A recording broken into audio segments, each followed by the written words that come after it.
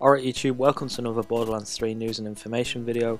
This one's going to be super duper quick once again, but I found some new information that I think is going to be pretty exciting for all of you. So I believe this to be our first look at the Vault Monster, one of the Vault Monsters should I say, in Borderlands 3. So if we take a look here on this website called Numskull, I believe they're a merch design thing for all these big games. Like as you can see here, we've got Crash Team Racing, Spyro, Anthem, Rick and Morty, etc.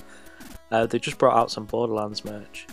So there's some really cool stuff here. I won't go over all this stuff in this video, but if you want to see me go over this stuff, then yeah, just leave a comment down below.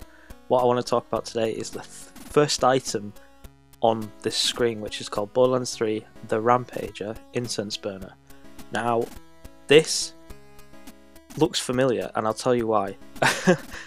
In this Borderlands 3 Japanese artwork that we went over the other day in one of my videos, I pointed out that this thing right here was a Saurian, one of the new dinosaur enemy things, and I was wrong. That is not the Saurian, that is the Rampager, which I believe to be one of the Vault Monsters. If we read the description right here, it says, "Have your house or bedroom smelling like the newest, baddest character in the game, the Rampager. Little is known about the new villain of the series, but by the looks of things you are going to have a hard time taking him down. Be the first of your friends to own this exclusive item from the Borderlands 3 collection."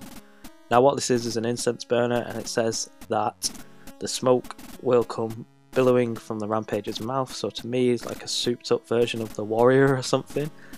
But yeah, as we know with Vault Monsters in the Borderlands universe, they kind of follow a bit of a pattern.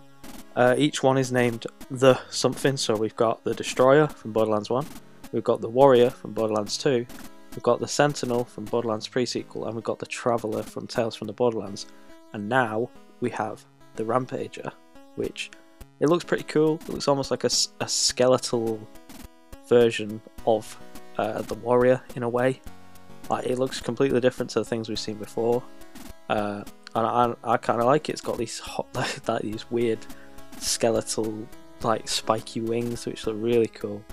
But yeah, I mean, I'm pretty certain that this is going to be one of the Vault Monsters in Borderlands 3. As you can see, it says, "Make sure you have plenty of room on your shelf, as this monster stands at an impressive 377mm tall." So it's going to be a big one. I do believe it to be a Vault Monster now. So some of the other stuff on here is pretty cool. We've got like these duck things that are characterized after like Tiny Tina, Lilith, Moxie, stuff like that. There's also like this shot glass set and some pin badge set, a candle. There's all kind of cool stuff on here.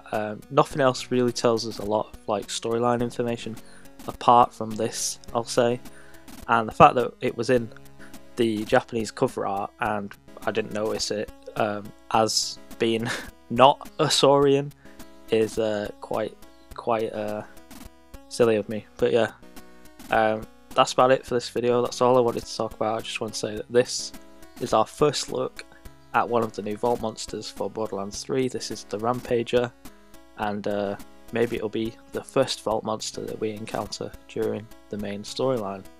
So that's it for this video.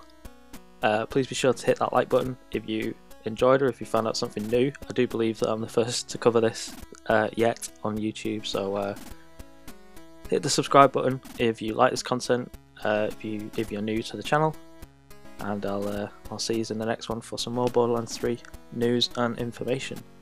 Thanks again. See you in the next one.